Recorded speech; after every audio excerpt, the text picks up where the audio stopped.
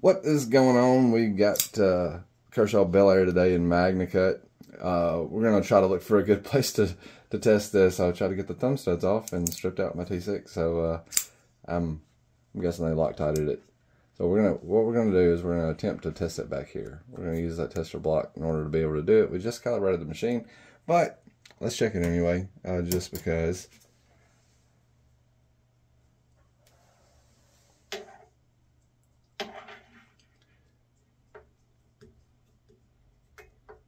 The next block I get, I'm going to go in a little line. Yeah. Just won't be spontaneous craters all in the block. I Smart. didn't realize how expensive these son of a bitches were. But like every fucking thing else.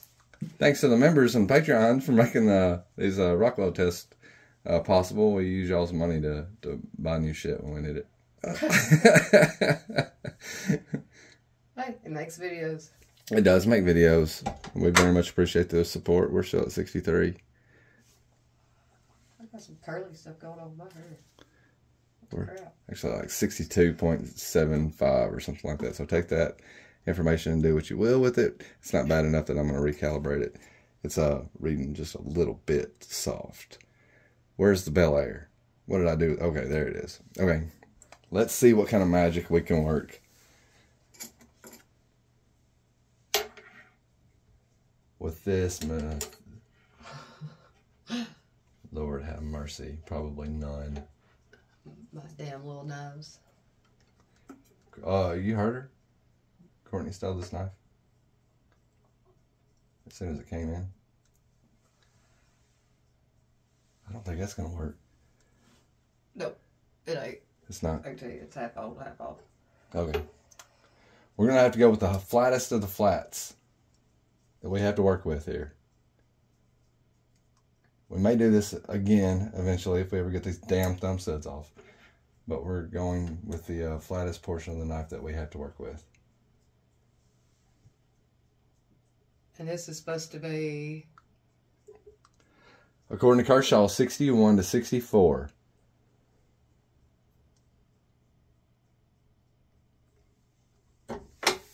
Say 62.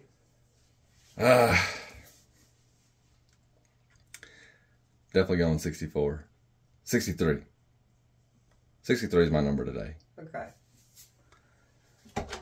Holy shit. 63 and a half. 63 and a half. And it's, just to be, completely transparent, this is a full flat grind, and that is at the top, closest to the spine. So no, it's not a completely flat surface.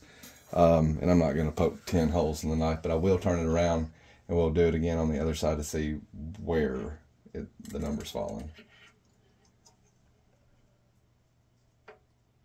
You might want to go back a little bit, like towards the back of the machine. There we go.